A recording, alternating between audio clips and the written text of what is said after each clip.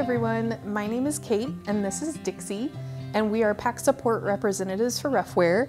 And we're here today to tell you a little bit about the load-up harness. The load-up harness is a car harness for dogs traveling in the car to and from adventures. The load-up is primarily designed to help keep your dog in the back seat while also giving them a little more freedom and comfort to stand, sit, and settle in for the drive. It will also help provide security during sudden vehicle movements. Built with strength-rated hardware and components, the load-up harness has been dynamically tested at MGA Research Corp, a National Highway Traffic Safety Administration contracted test facility under the conditions outlined in Federal Motor Vehicle Safety Standard 213. It has a universal seatbelt attachment, foam padded construction for comfortable extended wear, strength-rated metal hardware, and 4 points of adjustability so that you can dial in an optimal fit for your dog. The shell of the load-up harness is a 300 denier polyester, which is Blue Sign approved. Inside is our closed cell foam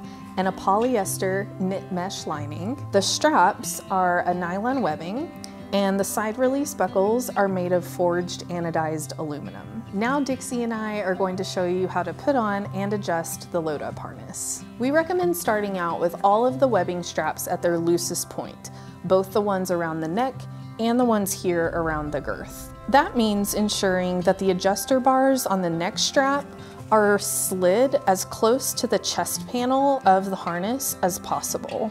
Next, unbuckle the girth strap and then unravel the excess webbing that's rolled up in the Velcro. Now feed the excess webbing through the adjuster bar and pull it out on the opposite end to loosen the girth strap all the way. So now that the harness is all loosened up and the buckles are undone, I'm gonna start by slipping it over Dixie's head.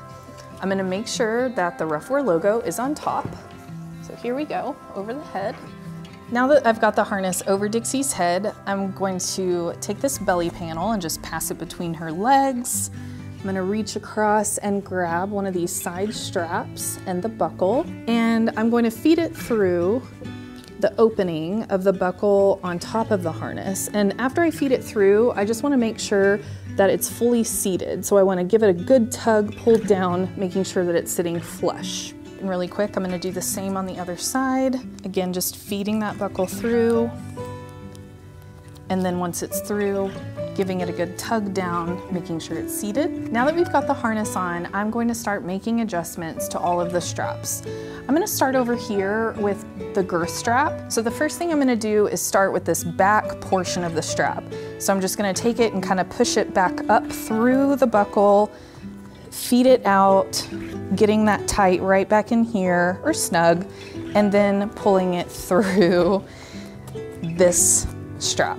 So now that this one back here is nice and snug, I can take this tail end and I can pull it through and get the front portion of the strap snug. So you're just looking for it to be nice and snug on the dog. You want to be able to slip a couple of fingers between the dog and the webbing. Once you have the straps adjusted where they need to be, you'll notice that there's this loose tail of webbing down here at the end with a piece of Velcro. So for that, you can simply roll it up toward the webbing strap and then just take that Velcro and put it around the webbing.